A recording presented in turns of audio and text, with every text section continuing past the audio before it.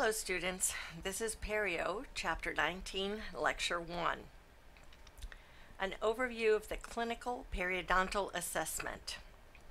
It is a fact-gathering process designed to provide a comprehensive picture of the patient's periodontal health status.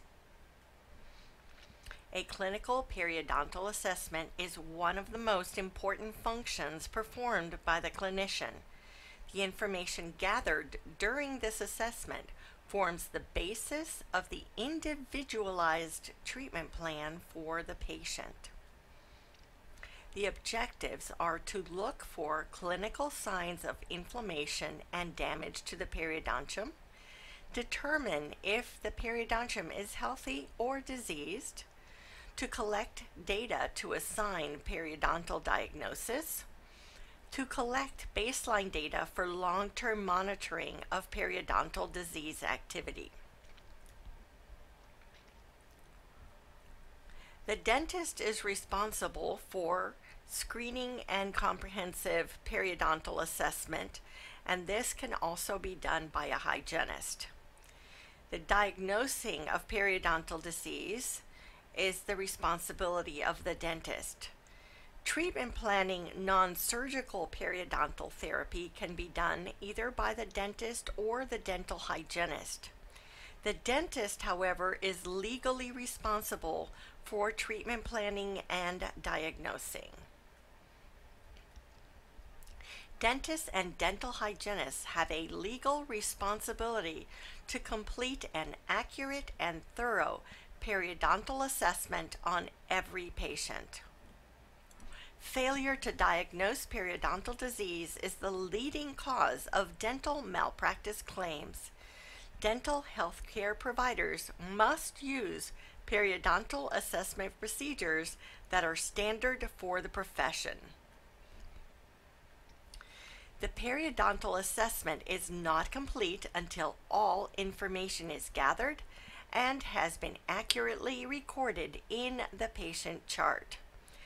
Documentation measures treatment outcomes.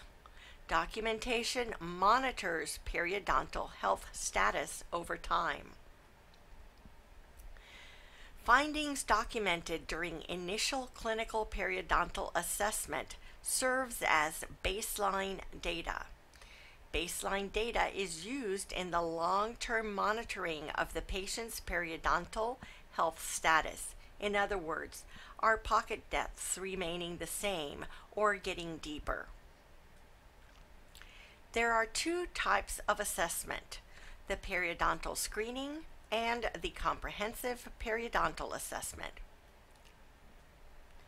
Periodontal screening and recording, or PSR, is an efficient, easy-to-use screening system for the detection of periodontal disease. It determines the periodontal health status of the patient and helps to identify those patients needing a more comprehensive periodontal assessment. PSR helps to identify which patients need a comprehensive periodontal assessment, and results separate patients into two categories: those with periodontal health or gingivitis, where there is no further assessment needed, and those with periodontitis, where a comprehensive periodontal assessment is required. A World Health Organization probe is used for this examination. The WHO probe has a color-coded band called a reference mark, located 3.5 to 5.5 millimeters from the probe tip. Results of the screening are recorded as 0 to 4. One code is given for each sextant of the mouth instead of recording 6 measurements per tooth. The reference mark is monitored as the probe is walked around a tooth. The mark would be either completely visible, partially visible, or completely covered or not visible. The PSR screening exam gives a code of 0 if the marker in that sextant is completely visible there is no calculus, and there is no bleeding. Code 1 means that the marker was completely visible in that sextant, and there is no calculus, but there is some bleeding. Code 2 says that the marker is completely visible, there is calculus, and there are also defective margins. In a code 3, the marker is partially visible. In code 4, the marker is not visible, or it is completely under the gingival tissues. An asterisk would indicate a mucogingival defect. The code assigned to each sextant should represent the most advanced or worst periodontal finding on any tooth in the sextant. For patients with low PSR scores, in all sextants are considered periodontally healthy, and no need for further periodontal assessment is required. A complete periodontal assessment is indicated for patients who score 2 code 3 sextants or 1 code 4 sextant. Mucogingival defects indicated by an asterisk after the code are also charted on the periodontal charting on a PSR. The asterisk symbol indicates furcation involvement, mobility, mucogingival problems, or recession. The asterisk is recorded next to the sextant code. An intensive clinical periodontal assessment is used to gather information about the periodontium on patients who score high on the PSR. Periodontal assessment components include probing depth measurements, bleeding on probing, presence of exudate, level of free gingival margin, level of mucogingival junction, tooth mobility, and fremitus. The periodontal assessment also includes furcation involvements, presence of calculus deposits, presence of dental plaque biofilm, gingival inflammation, radiographic evidence of bone loss, and presence of local contributing factors.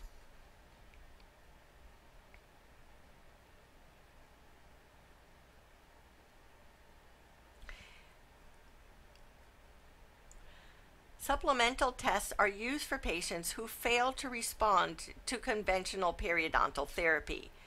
Tests can be done to identify bacteria. Tests can be used to analyze the gingival crevicular fluid content, and tests for genetic susceptibility can also be done. These are rather expensive and are to be reserved for patients who are not responding to conventional periodontal therapy despite compliance. Attached gingiva is the firm, dense, and tightly connected tissue to the cementum on the cervical third of the root or to the periosteum of the alveolar bone. The attached gingiva lies between the free gingiva and the alveolar mucosa. It extends from the base of the sulcus to the mucogingival junction.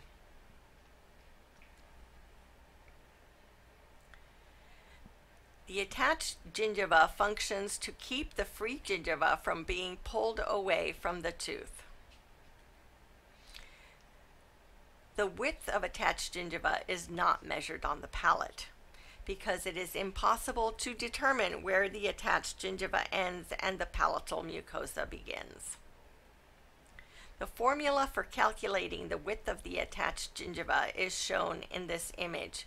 It is measured from the gingival margin to the mucogingival junction. You then measure the pocket depth and subtract the pocket depth from the total width of the attached gingiva. The clinical attachment level is an estimate of the periodontal support around the tooth as measured with a periodontal probe. Probing depths are measured from the gingival margin to the base of the sulcus or periodontal pocket. Clinical attachment levels are measured from a fixed point, usually the CEJ, to the base of the sulcus or periodontal pocket. Notations indicate position of the gingival margin. 0 shows that the free gingival margin is slightly coronal to the CEJ. Minus indicates free gingival margin significantly covers the CEJ, and plus indicates that the free gingival margin is apical to the CEJ. Calculations are a necessary part of the clinical periodontal assessment. Calculations are made to determine the width of the attached gingiva and clinical attachment levels. Probing depths are not reliable indicators of the extent of periodontal support around a tooth. Clinical attachment level is a more accurate indicator of periodontal support. CAL provides an accurate means to monitor changes in periodontal support over time. This concludes Perio, Chapter 19, Lecture 1.